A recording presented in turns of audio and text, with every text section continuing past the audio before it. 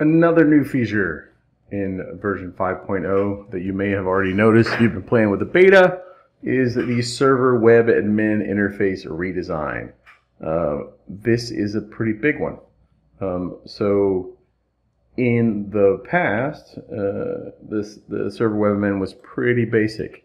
Nowadays, the server web admin interface is looking more and more like our cloud interface. So you're going to notice some pretty big changes.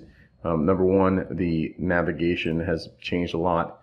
If you click up here on the home button of your system, you're going to be able to go to settings, information monitoring, and also all these other documentation links, hardware calculator support documentation. It's a lot easier to get to the information from the navigation menu itself. You still got the view tab. You've got the settings tab. Now you can go in and manage licenses, activate licenses to specific servers.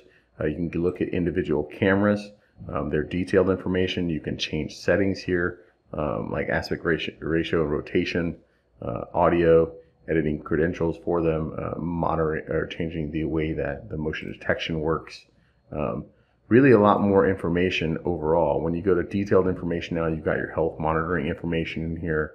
We've now got the kind of screenshot of those cameras. When you go into monitoring, you're looking at the real-time information and logs for different servers. So just a complete kind of redesign. Your cameras, your storage locations, your network interfaces. A lot more functionality here as we continually move towards additional capabilities in cloud. A lot of those are also making their way into the server web page interface itself. So server web admin interface redesign, new in 5.0. Check it out, give it a look, see what you like and you don't like, give us feedback. Thanks, guys.